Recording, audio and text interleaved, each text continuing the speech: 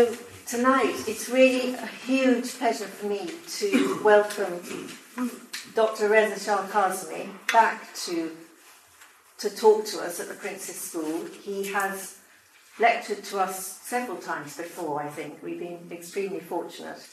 And he's been so busy writing books in the last 12 years. In the last 12 years, he's actually written 9 books. We counted up yesterday. And he doesn't do public speaking books anymore, so we are very honoured. Dr. Shah-Kazemi is a senior research associate at the Institute of Ismaili Studies in London, very close to here.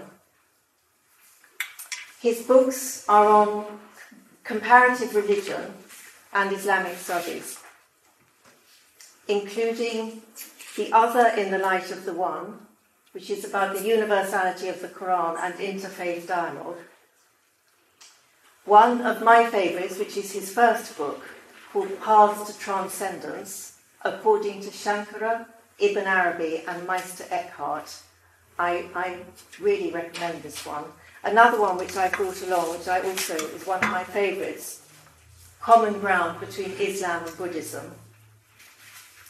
And perhaps my very favourite, because it's small and you can carry it in your pocket. It's a beautiful book called My Mercy Encompasses All, about the Quran's teaching on compassion, peace and love. And Dr. Shah-Kazemi at the moment is working on a volume of collected essays entitled Muslim Reflections on Christian Mysteries, the Incarnation, the Crucifixion and the Trinity. And finally, with his books, his 9th book, which is called Imam Ali and the Triumph of Sanctity, will be published later this year. And I'd like to add about Dr. Shah-Kazemi is he's a great scholar. Not only is he a great scholar, which he's extremely humble about, but it's characterised by being not simply very cerebral or abstract, as many academics are, but is nurtured by deep understanding, knowledge, wisdom, and practice. And you will have a taste of that this evening. And also, if you've read, I expect many of you have read Dr. Shah-Kazemi's abstract of his lecture about Rumi, because he approaches Jalaluddin Rumi from a profound inner perspective and deep understanding of the essential aim of all spiritual journeys, that of total self-effacement before God. This indeed is the prerequisite of the friends of God, the saints, as he writes. So maybe this evening we can all try to emulate Rumi's famous lay, his reed flute, and become a little hollow in order to benefit as fully as possible from Dr. Shah-Kazemi's knowledge and wisdom. So please welcome Dr. Shah-Kazemi.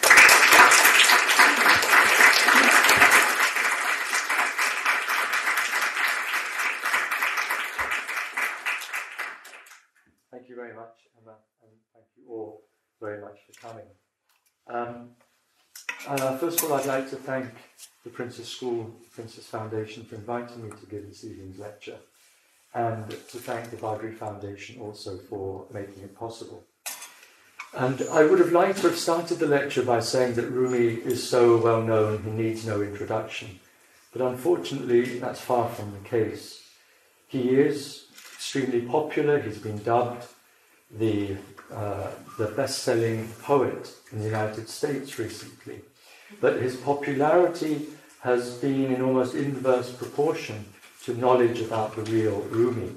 Not only do we need an introduction, but we also need, very crucially, a context. We need to put Rumi back into his context in order to see more clearly how his message transcends that context. The popularity of his work has largely been due to modern interpreters of his work, such as the American poet Coleman Barks, who, although he admits to not knowing Persian directly, in his collaboration with Persian speakers, he has managed to rework Rumi and satisfy the spiritual hunger of Westerners in a remarkable way. But the price that's been paid for that is that we ignore, marginalize, or minimize, to our peril, the spiritual, the cultural, the scriptural context within which Rumi's poetry was not so much composed as inspired. We miss a huge amount if we just go to the sort of cherry picking and not see how the ideas and images that Rumi uses are resonant with aspects of Islamic spirituality, the Quran, the Holy Prophet, upon whom be peace and blessings, without which the resonance of those ideas will be lost. So part of my task today, this evening, is to put right this error of projecting onto Rumi our own needs or our own understandings. And to quote what he says himself in the very beginning of Book 1 of the Mathnawi, everyone became my friend from their own opinion. Har kas zan khod shod yar man, not seeking my secrets from within me. Az darun man najos asrar man. So it's too large a task, of course, to try and give in this hour that I have the entire scriptural and prophetic context for his teachings. But I'm very happy to say on that note that Mac Media are in the process of putting together a feature film on Rumi, and I felt out of a duty to the legacy of the great man that I should accept the invitation to be an associate producer and consultant to Ovidio Salazar, who is we're very fortunate to have with us this evening here, to try and put that record straight. And I'm quite sure that the film will bring much in the way of light and blessings and true knowledge about the inspirational sources of Jalaluddin Rumi. But in tonight's lecture, I'm going to aim to talk about Jalaluddin Rumi's view on the communion of saints. It's a Christian notion that I've borrowed, and this notion came to my mind as soon as I read a particular passage, which is the sort of heart of tonight's lecture, which we'll come to in about 20 minutes or so. I should also say, before we get into the lecture proper, that it's easy to see how Rumi can be taken out of his context, because his message, as we've got up here now, does appear to fly well beyond the boundaries of formal Islam, of Islam as it's formally and literally, formalistically and legalistically understood, when he says such things as this: the community of love is separate from all religions. For love as the community and the creed is God. He's going to say many things like this in order precisely to undo the excessive formalization of the spirit of Islam that he saw taking place all around him. But that's a different thing from us taking him out of that context. For us, we need the form in order to get closer to the spirit.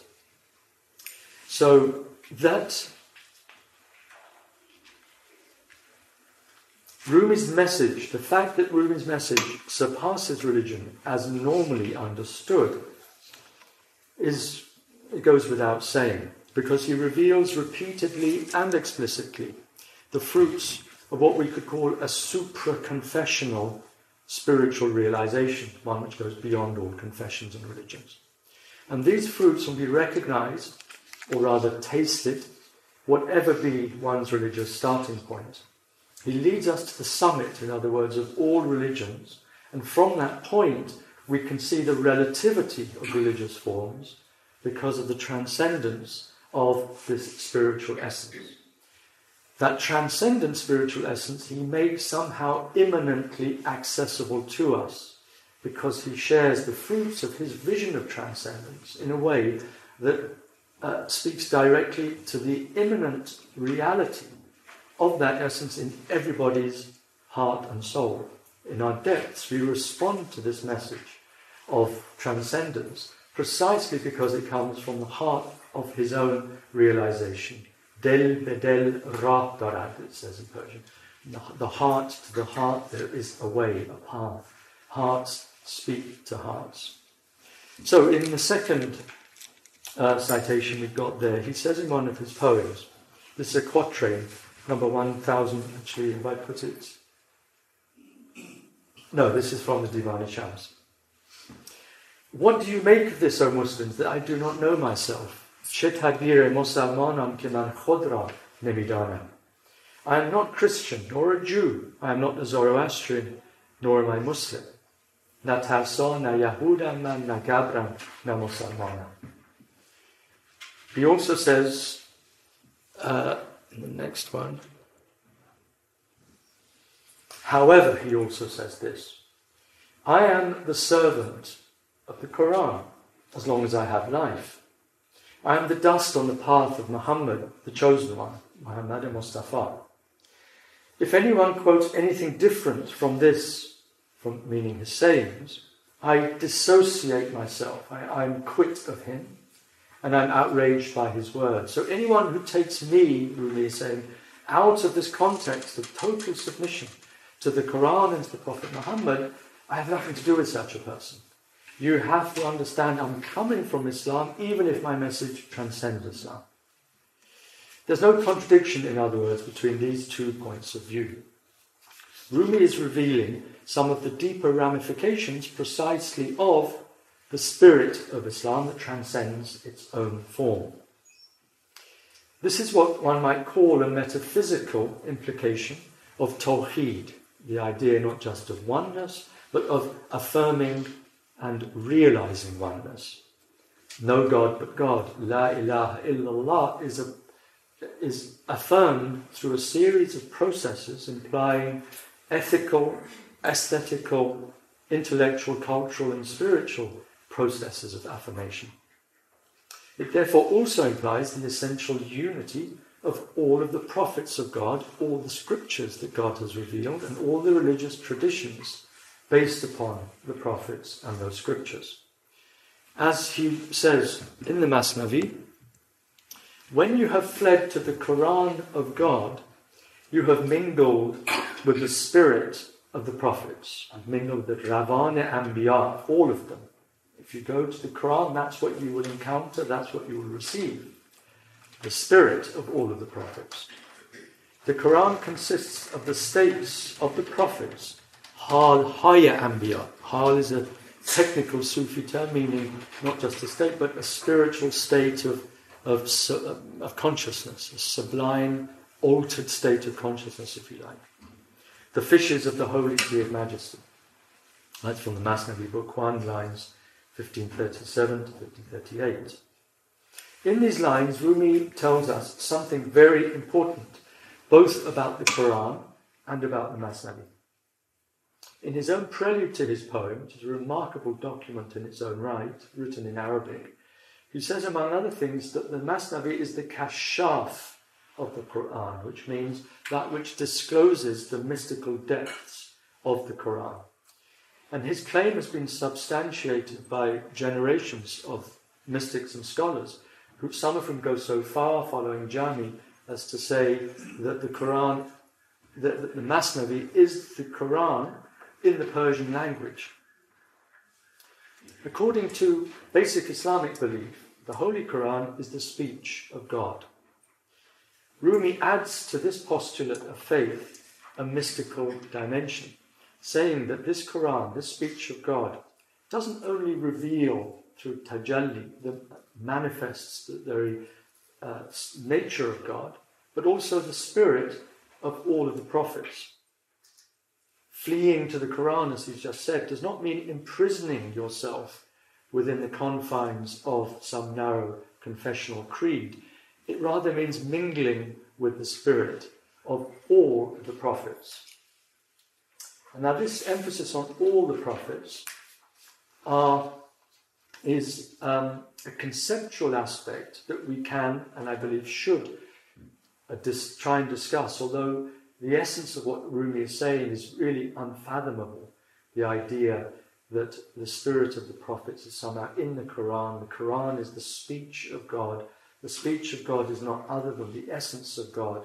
The essence of God is giving itself to you all through the spirits of the prophets. All of this really requires deep meditation and is not so easy to explicate on the doctrinal plane. But what can and should be reflected upon conceptually is the fact that the Quran tells us that all of the prophets sent to mankind by God are, in a sense, prophets of Islam, in the sense that no community has been left without a messenger. There are many citations that we could give on this point. You already had that slide up. Okay. Yeah, so these are just some of the verses that we can look at.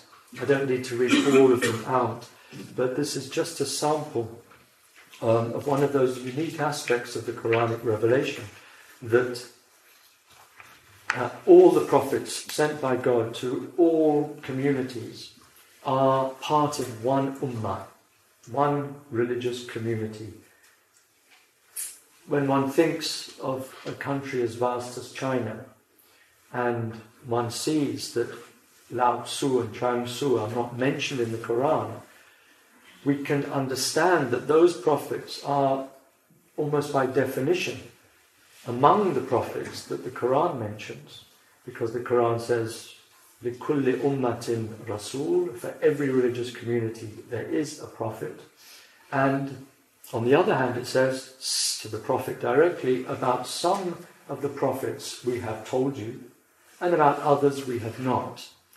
So we are invited to use our intellect, our spirit, our sensitivity to the phenomenon of revelation, and thereby include in this one ummah, this one global religious community, of which the Muslim community in a narrow sense is just one small part. But the whole of the world is the very important verse in the Quran that tells us that the Prophet was only sent as a rahmah to all of the worlds, as a mercy, as a compassion to all of the universes. This universal scope of the last prophet is matched by the universality of the vision which arises out of a reflection on these sorts of verses. So, I'll leave those up while we go on.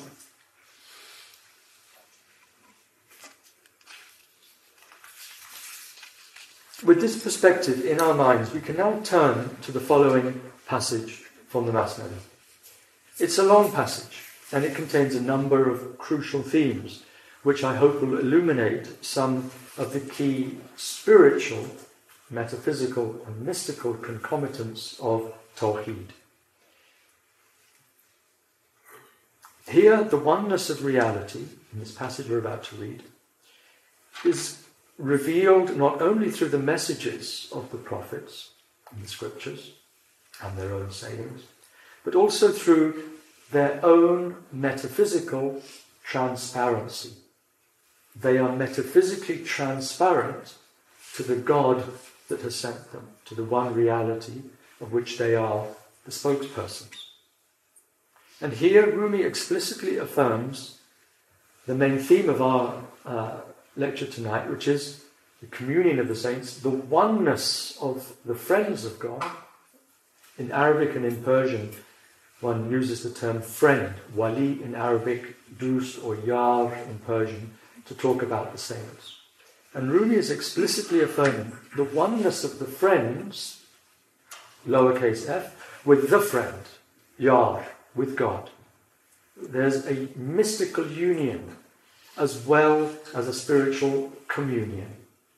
between the saints among themselves and between the saints and God. They each have a mystical union with the friend. The identity of the essence of the friend somehow radiates through the translucent veils constituted by the outward physical forms of the friends of the saints. So this is the passage, and I'll leave it up there, but I will actually read it as well. Inasmuch as God comes not into sight, these prophets are the vicars, naib, of God, naib haq. God is invisible, but what makes him and his message visible are these prophets who represent God. And let's remember the etymology of the word vicar, which is related to vicarious, on behalf of. So it's the deputy or the representative of God. Then he contradicts himself, Rumi. Nay, I have said wrongly.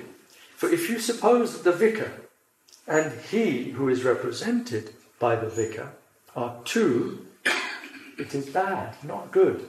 I'm making a mistake in what I've just said. Nay, they are two, the vicar, the one who sent the vicar, they are two only so long as you are a worshipper of form. Surat parast. You're worshipping the surah, the form.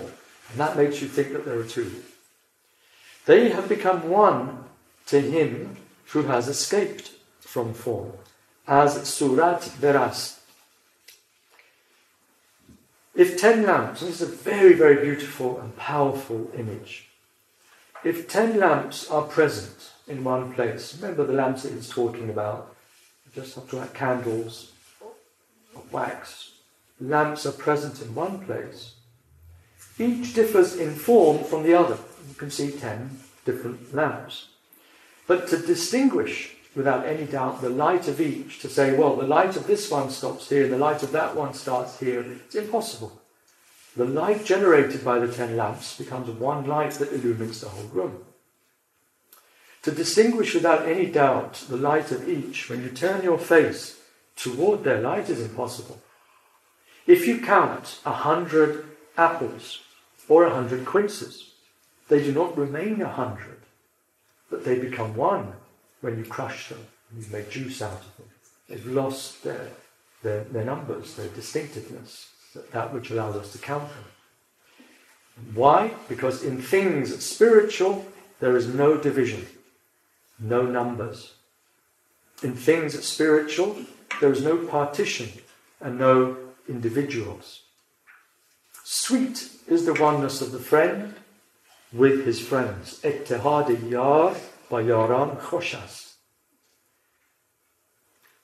Catch the foot of the spirit. Get hold of even the lowest part of the spirit. Get hold of an understanding, a toehold in a spiritual vision. And on the other hand, get rid of this thing formed. Eliminate it if you are to have a proper opening to the spirit. Be careful, because this form is stubborn and rebellious. It's the sweetness of the oneness of God, the friend, the Yar, with his friends, his Yaran, that we now wish to address. Rumi tells us implicitly or explicitly, in verse after verse of the Mathnawi, that what we need to have is a spiritual vision, as opposed to a vision dominated by form, by surah. If we have a vision fashioned by the Spirit, the essential meaning, this matna has all of these meanings. Most obvious is this means that, the ultimate intended meaning, the matna, but it comes from the essence or the spirit, the ultimate reality, the archetype, one might even say, as opposed to being fixated on form. If we have such a vision, fashioned by the Spirit, we will see, to some extent, what Rumi sees. Understanding this distinction between Matna and Surat takes us to the heart of Rumi's message in the Mathnawi and to the heart of the meaning of sainthood in Islam. If we can see the spiritual essence through the veil of outward forms, we will see that the friend, God, is in fact one with his friends. Each saint enjoys a mystical communion with God, and by that fact, communion with all the other saints. But what is the meaning of this mystical union, the saintly communion? It's impossible to even pretend to give a satisfactory verbal, conceptual answer to that question. But what I hope to try and do is to give a preliminary and tentative response by reference to some of Rumi's extraordinary commentaries on a particular story in the Quran, the story of the Blessed Virgin, upon whom be peace. One of the many remarkable features of the Holy Quran is the way in which it recalls episodes from the Bible, but subtly alters them, sometimes radically transmutes them, in order to bring home a different spiritual teaching. The story of the virgin birth of Jesus is one such narrative. We see in its Quranic retelling a remarkable degree of attention to the Blessed Virgin. And this is striking on many counts, not least of which is the contrast that it affords with the relative paucity of detail that we find about the Blessed Virgin in the Gospels. The Quranic account of the Annunciation continues into her pregnancy and her role in presenting the baby Jesus, who speaks miraculously from the cradle. Now, we should note that Mary is the only woman who is named explicitly in the Quran. There's an entire chapter devoted to her, chapter 19, Surah Maryam. She's, quote, chosen and elevated among all of the women of all of the worlds, according to Surah number 3, Al Imran, verse 42. It's not surprising, therefore, to see in the Mathnawi and in all of Rumi's works a frequent retelling of the story or the mention of Mary and Jesus in his teachings. There are two key features of Rumi's teachings on Mary and her son that we wish to focus on this evening. The first is based on the Quranic account of the Annunciation, which is given in the chapter entitled Maryam, which is number 19, verses 16 to 21. Relate in the scripture the story of Mary, when she withdrew from her family to an abode in the east. She secluded herself from her family. Then we sent her our spirit, Ruhana, which transformed itself for her as the image of a perfect man. I want us all to think about that. This is the Quran that's saying that the spirit transforms itself, tamathala laha, for her. The spirit undergoes a transmutation. And this is one of the aspects of the context that I want us to bear in mind as we go through and think about the subtlety of this Spirit of God that can transform itself while being absolutely faithful to itself. Transforms itself into a form while in no way entailing a dereliction of its own essence. She said, I seek refuge from you in the All-Merciful, if you are God-fearing. He, the angel, said, I am but a messenger, a Rasul, from your Lord, bestowing upon you the gift of a pure son. She said, how can I have a son, seeing that no man has touched me, and I am not unchaste? He said, it will be thus. Your Lord says, it is easy for me, and we shall make of him a revelation for mankind, a sign, an ayatan linnas, and a mercy from us, wa rahmatan minna, and it is a thing ordained. Now, Rumi gives us an inspired poetic commentary on some of the inner dimensions of Mary's instinctive response to the angel. I seek refuge in you. I seek refuge in God from you, she says to the angel. And this is what Rumi says. This is in the Mathnawi, book 3, line 3700, and it continues. Those three dots mean that I just do that one line, and then the others are 3707 to 3710.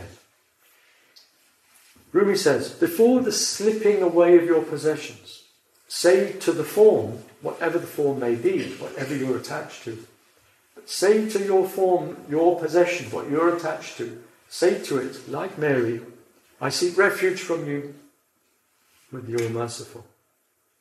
Mary became selfless, bichod, and in her selflessness, she said, I will leap into the divine protection.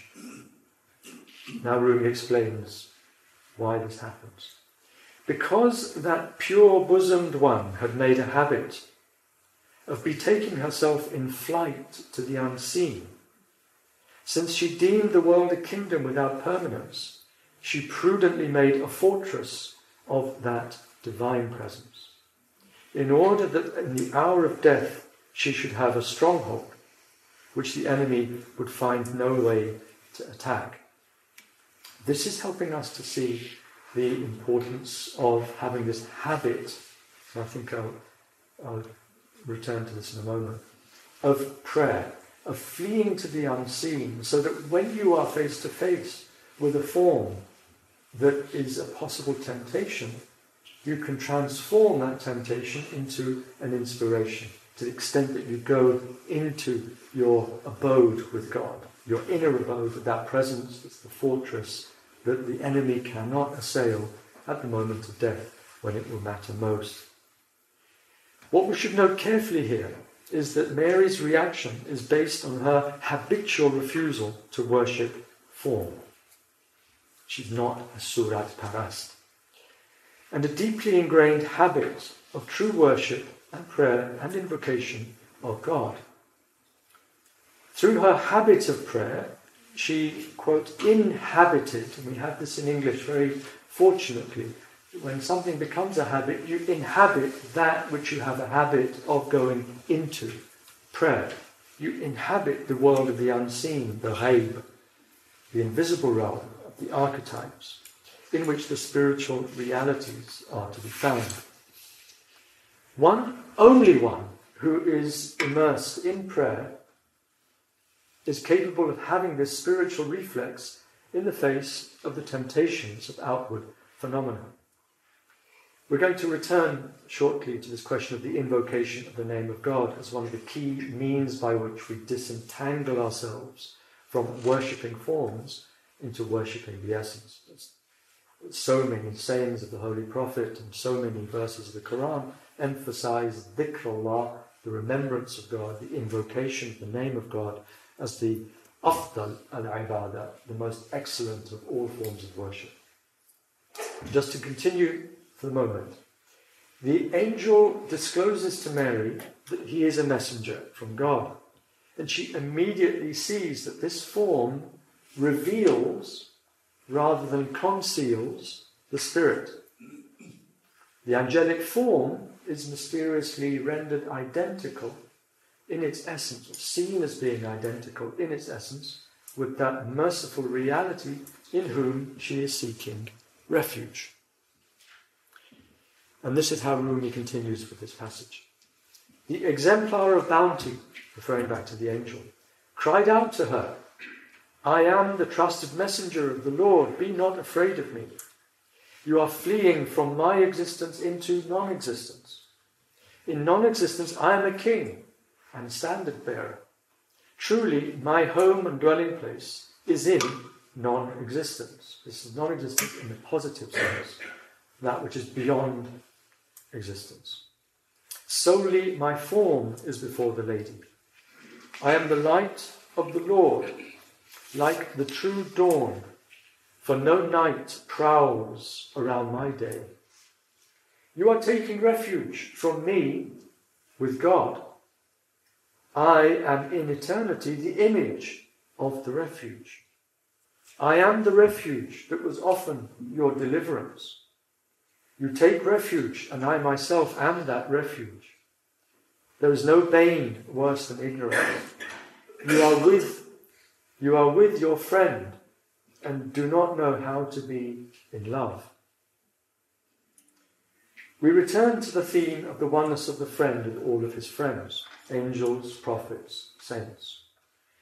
Rumi tells us here, however, that the only way in which we can see God as the true identity of the angel is by total self-effacement, what Emma referred to in her introduction.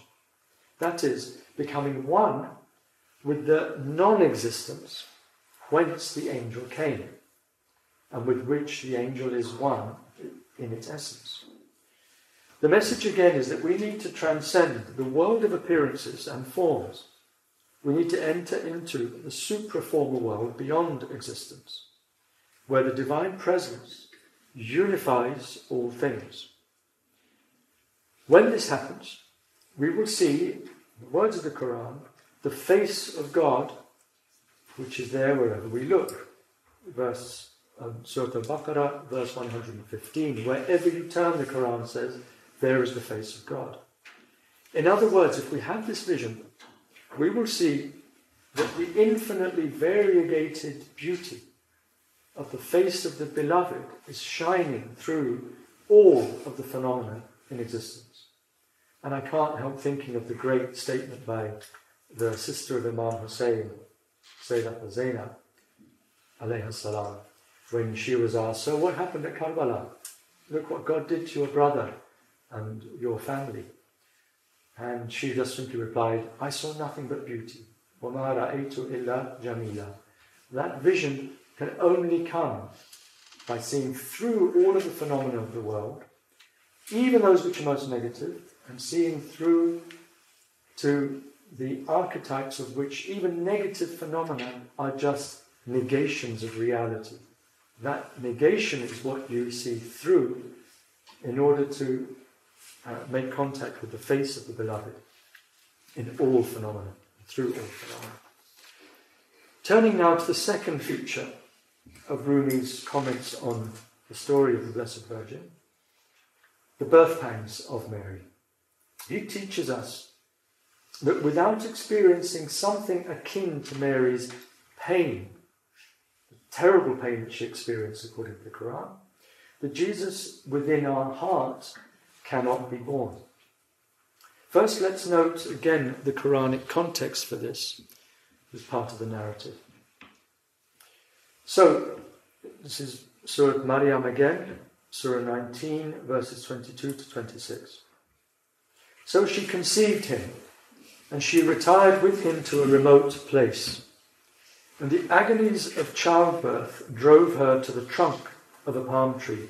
She cried, Woe to me! Would that I had died before this, and were a thing utterly forgotten. Very powerful words. Ya laytani mittu qabla hadha wa kuntu nasyan mansiya.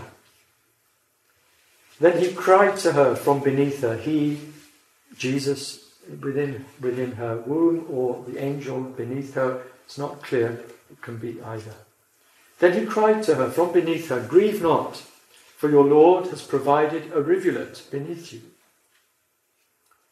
And shape towards yourself the trunk of the palm tree. It will let fall fresh, ripe dates upon you. So eat and drink and cool your eyes. Rumi gives us a very, very powerful comment on this in his discourses. The book that's been has an Arabic title, Kitab Fihi Ma Fihi, the book that contains what it contains. And we'll just go to that slide now. And he tells us in this, these are discourses that Rumi gave, and they were written down, and then he may have had a chance to slightly go over them and correct things. And they were a kind of complement to his poetic works. So this is prose. He says, It was not until the pains of parturition manifested in her that Mary made for the tree. Those pangs brought her to the tree, and the tree which was withered became fruitful. The body is like Mary. Every one of us has a Jesus within him. But until the pangs, the pains, manifest in us, our Jesus is not born. If the pangs never come, then Jesus rejoins his origin by the same secret path by which he came, leaving us bereft and without any share in him. We might ask, why should such pain be necessary for the birth of the Spirit within us? One simple answer, based on Rumi's opening lines of Book 1, is that in order to experience the joy of union, we need intense fervour in our aspiration for union. And in order to feel fervent aspiration, we first have to feel the wretchedness of our present state of separation. Book 1 of the Mathnawi opens with the lament of the reed flute, which longs to return to its bed of reeds. After telling us that the reed flute laments its separation from its homeland, Rumi cries out for someone whose heart is torn to shreds by their state of separation from God. Only such a one, he says, will be able to take this story that I have to tell. I want a bosom, he says. I want a bosom, a breast, torn by severance, by firaq, that I may unfold to such a person the pain of loving desire, ishtiyaq. Sine khaham sharh az faraq, ta beguyam sharh darde ishtiyaq. Everyone who is left far from his source wishes back the time when he was united with it. In the following passage, actually before I go on, just a point about this pain of separation. There's a wonderful book called Naturalness by a Buddhist called Kenryo Kanematsu. And he talks about the pain of being separated from that to which you are attached. And he says we have to put into force, into effect, this detachment from things of this world that we are attached to. Because if we don't, it will happen at death. And at death, the wrench, the uprooting of our soul from the things that we're attached to will be as painful as being skinned alive. Your skin will be ripped from you because your soul will have attached itself to things of the world. And those things will no longer be there in the next world. So that is the pain of separation. That is the spiritual vision that we should have when we realize that we are surat parast, we're worshipping form, and we need to worship the essence. Otherwise there's terrible pain and suffering in store. In the following passage, from which I think is up there, yes, Book 5, we read one of the most beautiful descriptions of divine love. Balm for the soul that has felt its wretchedness, has become fervent in its aspiration, and is now being rewarded with at least an anticipation of celestial beatitude. In this passage from Book 5 of the Mathnawi, we read one of the most beautiful descriptions of divine love, at the end of which is the inspiration. Remember, this word means the breathing in. The inspiration of the Spirit, making Mary pregnant with Jesus, showing us that the grievous pain of sacrifice is a foreshadowing of the glorious birth of the Spirit. Love is an ocean, he says. Love is an ocean on which the heavens are a flake of foam. They are distraught like Zuleika in desire for a Joseph. Know that the wheeling heavens are turned by waves of love. One remembers Dante here, about the same time as Rumi. Were it not for love, the world would be frozen. How would an inorganic thing disappear into a plant? How would vegetative things sacrifice themselves to become spirit? And how would the spirit sacrifice itself for the sake of that breath, the Spirit with a capital S, by the waft whereof a Mary was made pregnant? Very, very beautiful lines. At this point, in the 15 or 20 minutes we have left, I'm going to shift our perspective and explore the idea of the communion of friends through a brief look at what happened to Rumi when he encountered the great saint Shams Tabriz. This is Rumi's mysterious guide and master, although Shams says that Maulana, our master, was Rumi. And Rumi dedicated his vast corpus of his divan to Shams, the divan Shams Tabriz. According to Rumi's son, Sultan Valad,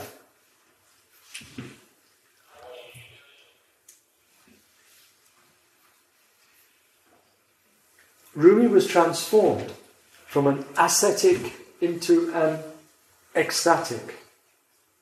A sober, saintly teacher became a singing, dancing lover. In his poetic biography of his father, known as the Valadnameh or the Ibtidanameh, he describes his father's state as follows. The music and dancing of remembrance, the sama', became his creed, both true and straight. He had been a mufti, someone who can give fatwas. He had been a mufti, he became a poet. He had been an ascetic, he became intoxicated by love. But it was not the wine of the grape. The illumined soul drinks only the wine of light. It's as if Rumi was struck by a bolt of sanctifying lightning flashing from the heart of Shams. He was, as it were, spiritually electrified, so that his life thereafter was dominated by poetry and song, music and dance, and in particular, of course, the whirling dance, the whirling remembrance, taught to him by Shams. We should remember that as the Mevlevis are whirling, they are invoking the name Allah, which is the key methodic practice of the Mevlevis, the invocation of the divine name. So what happened in this encounter, in this communion of the two saints?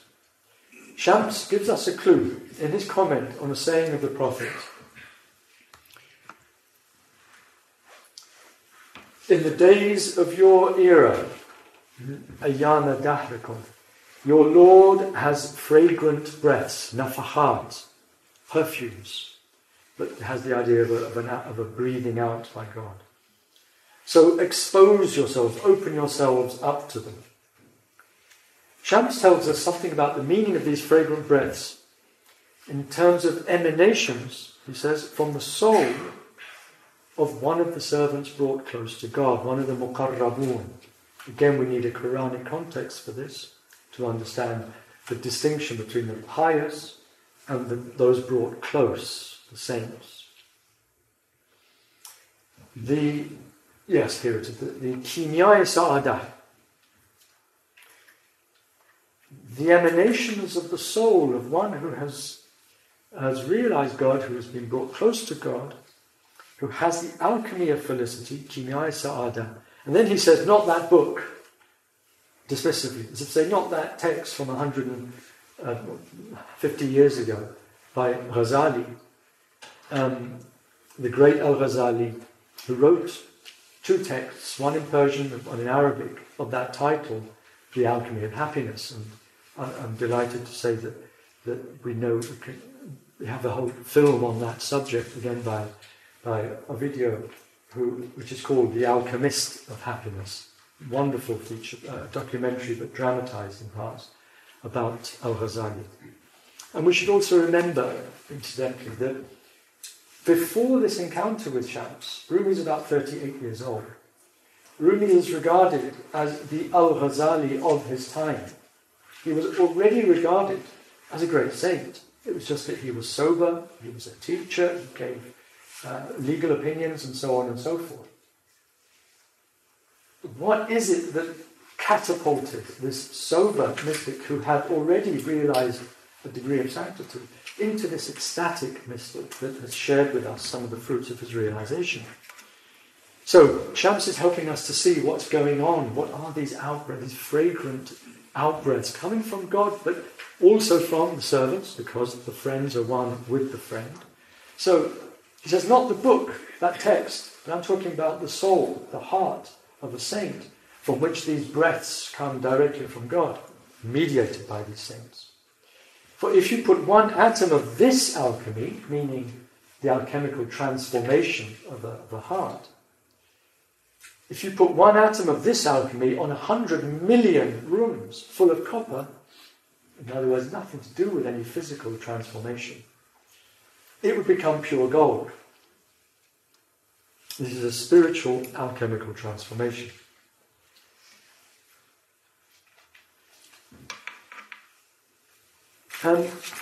We should also remember now, in terms of understanding the context of this extraordinary, instantaneous transformation of Rumi from the touch, the contact with Shams, we should remember three key things about his context. First of all, doctrine. What was the doctrine that Rumi had and already made in the Al-Ghazali of his time? He had the whole doctrine of Islamic spirituality, but in particular, that whole tradition of Islamic spirituality was doctrinally synthesized by an extremely important text, his father's own ma'arif, plural of ma'rifah, spiritual wisdom. This text was something that Rumi was told to read again and again and again from beginning to end, hundreds of pages, by his first master, who was Bahauddin Walad's chief disciple.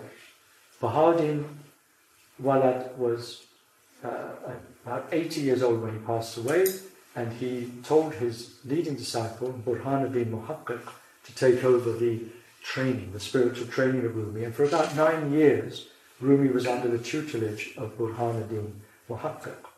And Burhanuddin told him, read this text, in addition to the Quran and everything else, but read your father's text again and again and again, because of the extraordinary power, spiritual energy that God gave to Bahauddin Walad in this text. And we've been very privileged in the last 6 weeks or so to read this text with one of my colleagues, I think is here, Rahim Gholami at the Institute.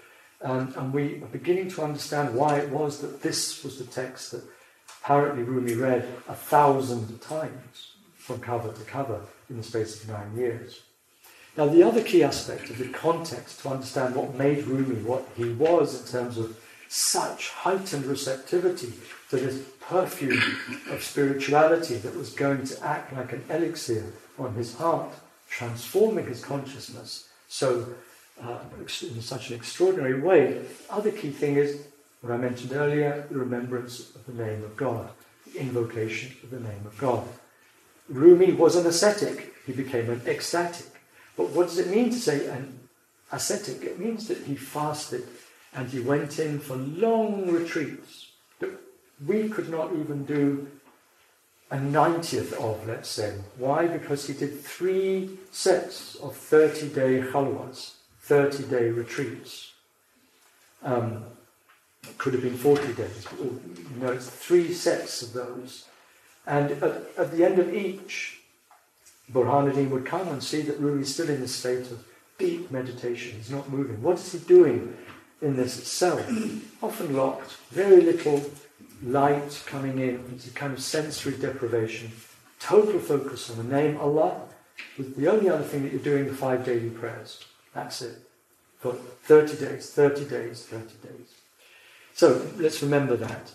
And the third thing we should remember is what Shams emphasizes in an extraordinary way in his maqalat, his discourses, which were, he never wrote anything himself, but things that he had said in the company of Rumi and his disciples, were sometimes written down, and those have come down through the generations, known as the discourses of Shams. And William Chittick has done a partial translation, Me and Rumi, it's entitled.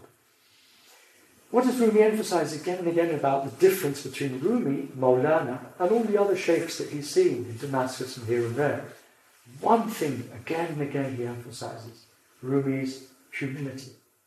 He's the only one amongst all these people I've met who have this tremendous knowledge, wonderful sanctity, but they're all too full of themselves. Rumi is empty of himself. He has this extraordinary humility. Shams says, sometimes when I speak to Rumi, I think I'm talking to a 4-year-old child, the way he looks at me and listens to me. That was the humility, the receptivity, the recognition that this man has come as an angelic apparition to me. Total submission to a man of God. That was part of the context that made Rumi so receptive to this transformation from one degree of sober sanctity to another degree, much higher, in which he just was told, if you like, by God, now is the time to share with the whole world your ecstasy through poetry, through dance, through the invocation. Now is the time to share it with the whole world. And you will do it best by giving all of these people a taste of paradise. The Prophet, again, is a very important part of the context. The Prophet said about this aspect of character, of humility at its core, without which no other virtue will be possible in the soul. The Prophet said, إِنَّمَا بُعِثْتُ لِأُتَمِّمَ مَكَارِمَ الْأَخْلَاقِ. I was only sent to you as a prophet in order to make perfect for you, make complete for you, the noble traits of character. That's an absolutely vital part of understanding context, what it was that made Rumi Maulana. Now, one notion that we could use in order to help us to understand what happened to Rumi is that of the aesthetic shock. It's a Pali word used in the Pali canon of Buddhism, samvega. And it expresses well the kind of transformation which Rumi experienced in his encounter with Shaks. The great scholar of the last century, Ananda Kumaraswamy, helps us to understand the meaning of this aesthetic shock when he tells us that it involves being shaken to the core of our being in our encounter with beauty. The result of this encounter with beauty is that one tastes beauty. Using his Kumaraswamy is encouraging us to think of the word dhawq in Arabic, which the Sufis say is taste that we have. It's a taste of these realities that we have, not just a thought. One is existentially or even explosively penetrated by the beauty of a reality which previously was only a concept or a sentiment. The Prophet said, the famous saying, God is beautiful and he loves beauty. Inna Allaha jamilan yuhibbul jamal. This is at one with the Platonic dictum, beauty is the splendour of the true. So let's return to this question of context. Many in the West might think, upon seeing the whirling dervishes, this has nothing to do with Islam. It suffices to refer to one saying of the Prophet to see how false that impression is. And this is a saying that is not one of the weak hadiths that the Sufis would use and that the scholars of hadiths would say, oh no, that's that the Prophet knows. It's a strongly authenticated hadith. This one hadith shows us how this whirling is actually in keeping with the spirit of Islam, even if it might shock many narrow-minded Muslims. So I think, we've got that here. He who shakes not with awe at the remembrance of the beloved. Sorry, it's not awe. It should just be he who shakes not with the remembrance of the beloved. That's a mistake there. You could put it in square brackets. He who shakes not with awe at the remembrance of the beloved has no beloved. Man lam yahfazza bi dhikr al-habib laysa lahu bi habib. Moreover, the Quran tells us in chapter 39, verse 23, that those who are truly in awe of their Lord will find their very skins shaking when they hear the Quran. It goes on to say that passage that ثُمَّ تَلِينُ جُلُودُهُمْ وَقُلُوبُهُمْ إِلَى ذِكْرِ اللَّهِ. Then their skins and their hearts become gentle and yield and soften to the remembrance of God. As regards this aesthetic shock, samvega, Kumaraswamy writes that when the spiritual experience of beauty results in a true taste, he says, quote,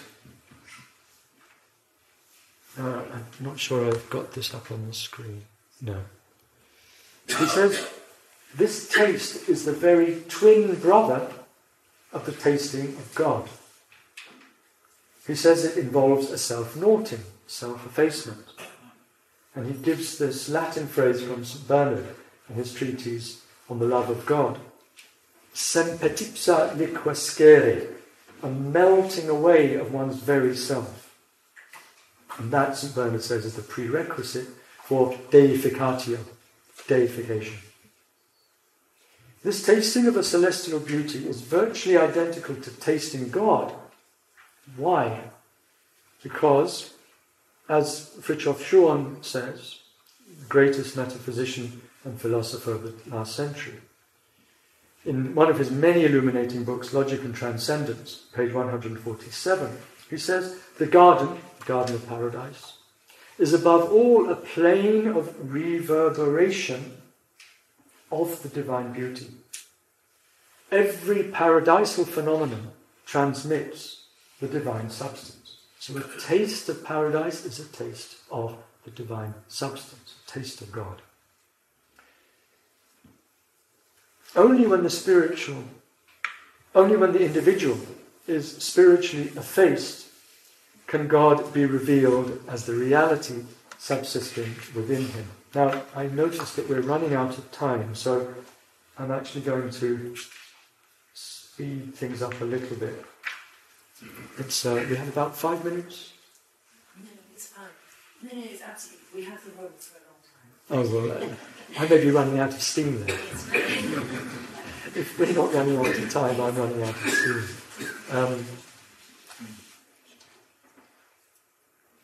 At this point, the following question may be posed. I'll just take a drink of water.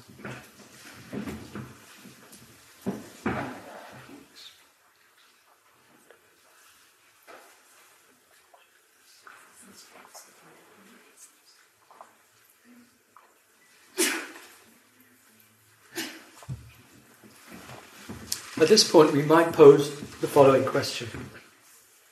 How can one be a friend of God? How can there be a multiplicity of friends? How can there be a communion of saints?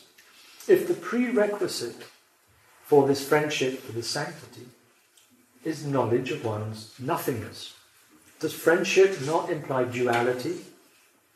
I am your friend, you are my friend, we are two. And yet we're told repeatedly, you're not going to get anywhere near this kind of friendship with God unless you realise that you are nothing, unless you've entered into this complete fana.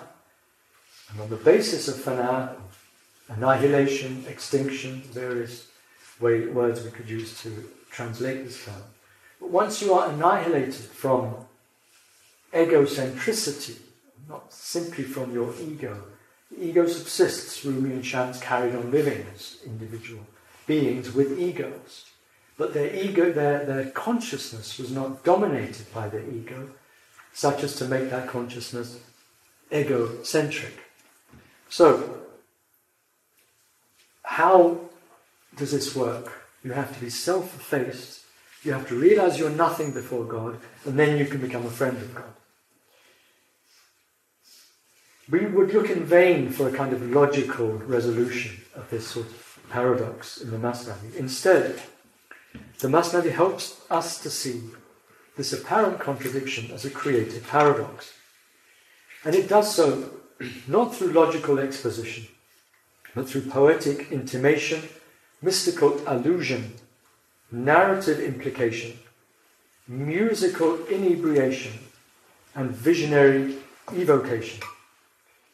Through these powerful means of communication, what we are offered through the Mathnawi is what can be properly called, I believe, a theurgy, something theurgic.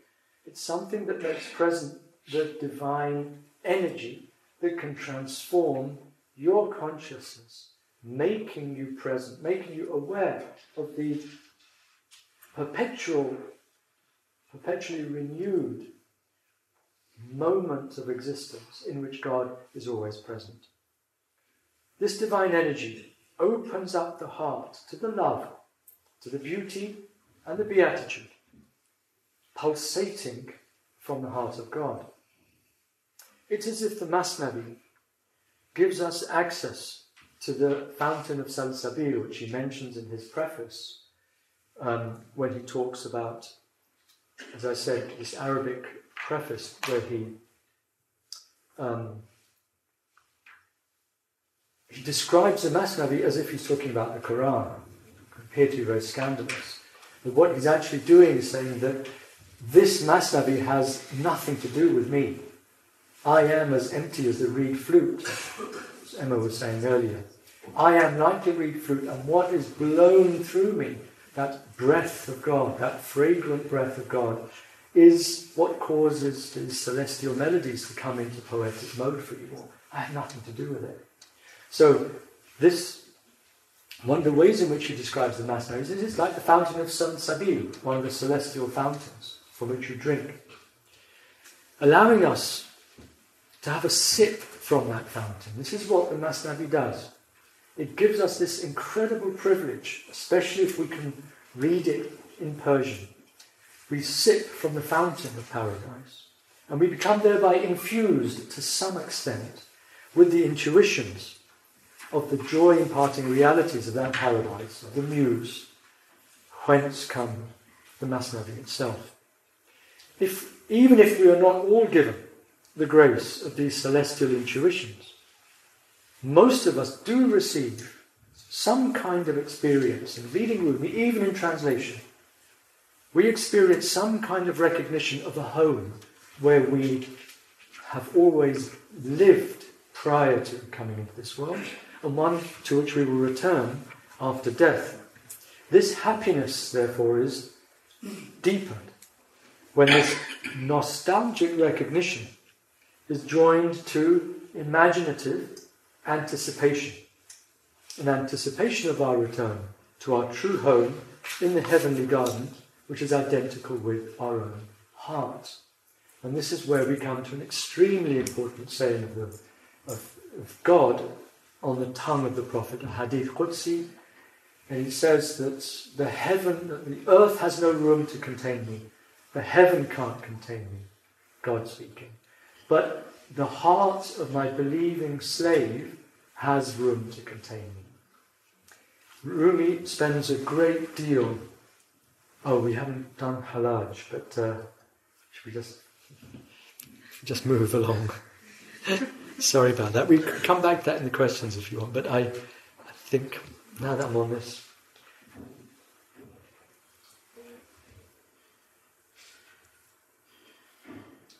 I've got a bit lost on the break.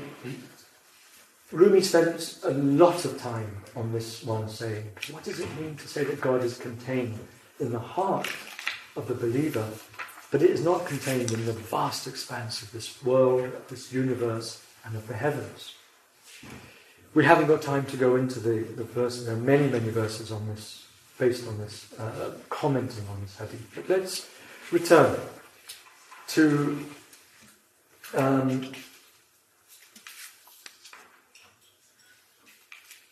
well, let's go to the conclusion now. We've been over an hour, so let's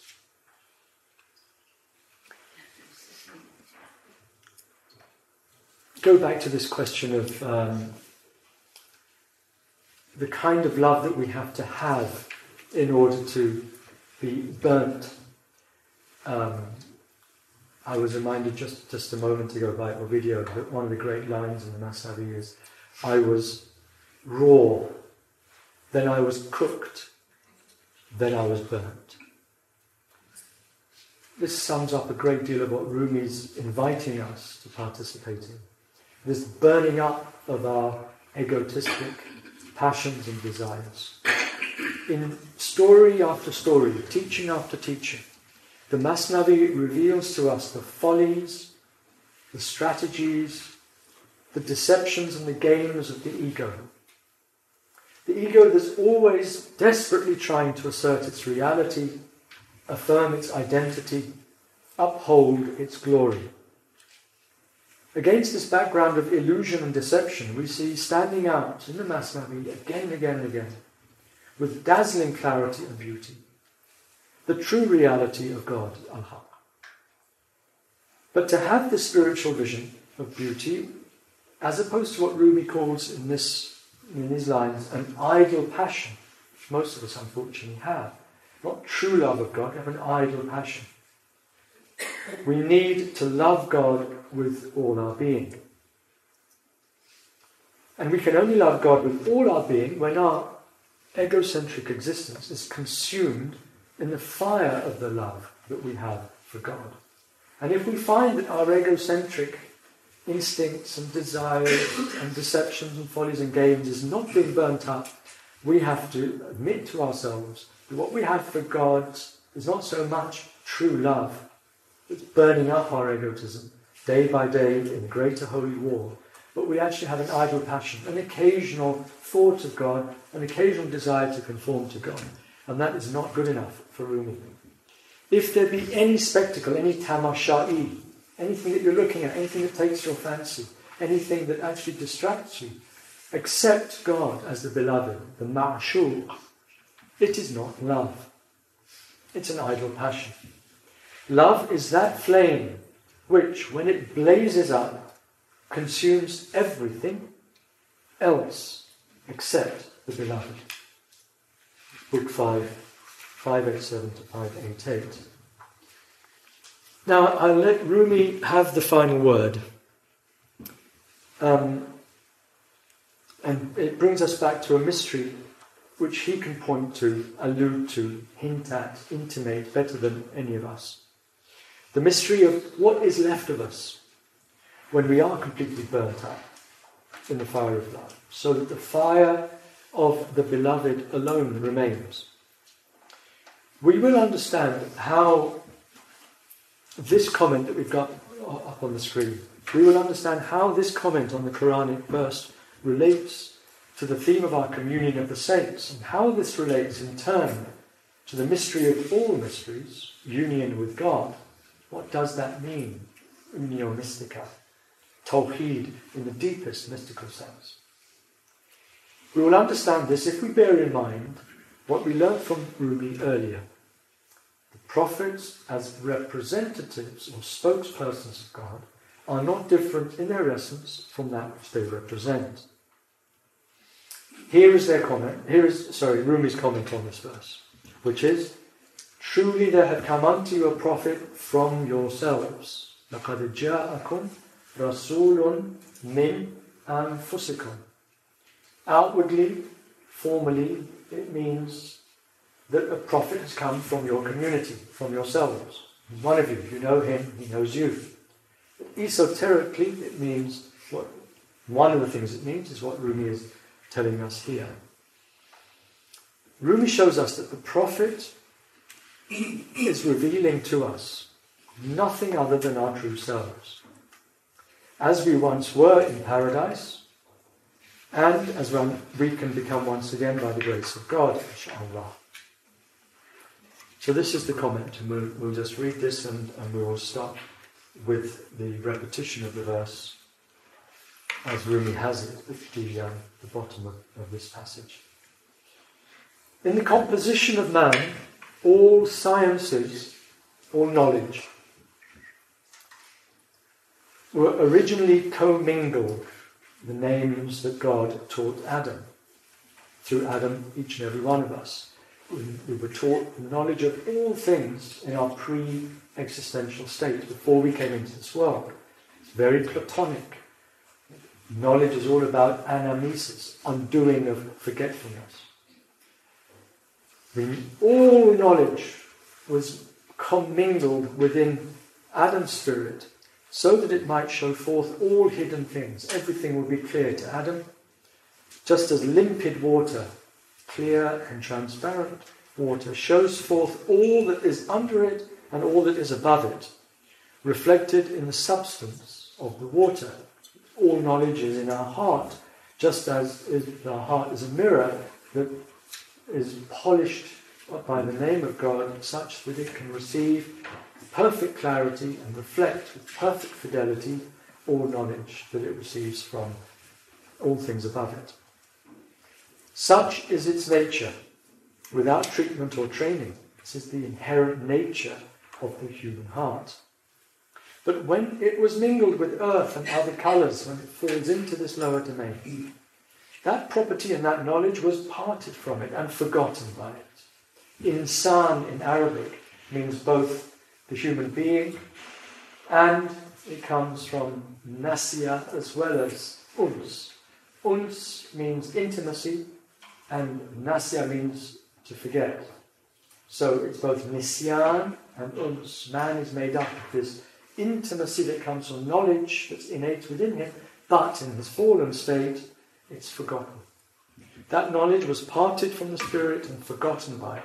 Then God, Most High, sent forth prophets and saints, like a great limpid water, such as delivers out of darkness and out of accidental coloration every mean and dark water that enters into it. This is the lustral water, as the sages of India say, that there is no lustral water like unto knowledge. It's exactly what Rumi is saying, that this pure and purifying water of the prophets and the friends purifies us of all of this this dirt that has got into our own water. Then it remembers, and we see the prophets and the saints, then the human being remembers. When the soul of man sees itself unsullied, when it sees itself in its original purity, outwardly manifested by the prophets and the saints, it knows for sure that so it was in the beginning, pure. And it knows that those shadows and colours were mere accidents, that were not part of his real substance. Remembering its state, before those accidents intervened, it says, this is that sustenance which we were provided with before, quoting the Quran, verse 25 of the Surah Al-Baqarah, number 2, which is what the people in paradise say when they're given to eat of the fruits of paradise. They say, this is what we were made to eat before. In other words, on earth, there's an identity of essence that links the paradisal experience of truth and beauty on earth with the experience of truth and beauty in heaven. The prophets and the saints therefore remind him of his former state. They, the prophets and the saints, do not implant anything new in his substance. This reminds me very much of Meister Eckhart and what he says about Jesus. Eckhart says that what God gave Jesus, he gave me and he gave you, and every person. And I exclude nothing, he says, neither holiness nor justice. They do not implant anything new in its substance. Now every dark water that recognizes that great water, us, our dark little rivulets or streams or ponds full of impurities, when we see these oceans of purity that are outwardly manifested by the forms of the prophets and the saints, every dark water that recognizes that great water says, I come from this, and I belong to this. Inna lillahi wa inna ilayhi raji'un. We can hear as a Quranic echo here. We belong to God, and to God we are always returning. I come from this, and I belong to this. And he mingles with that. Every dark water will mingle with that water, becoming purified by it. And it was on this account that God declared, truly, there had come unto your prophet from yourselves. Surah At-Tawbah, verse 128. لَقَدْ جَاءَكُمْ رَسُولٌ مِّنْ أَنفُسِكُمْ. And I'll stop there, and I think we have time for about 10 or 15 minutes for questions. Is that right? Thank you very much.